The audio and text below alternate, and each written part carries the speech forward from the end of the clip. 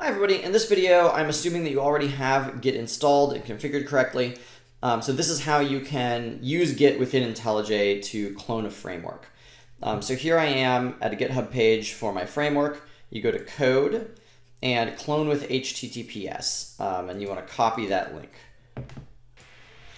Then inside IntelliJ, you're going to go to File, New, Project from Version Control, because Git is a version control tool.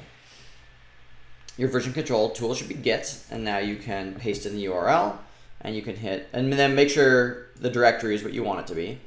Here, I'm going to switch mine to something else, and you can clone it. And what cloning means is it is downloading the entire file tree from the GitHub repository. So now I'm going to open in this window, and you should be able to expand it here. And if all has gone well,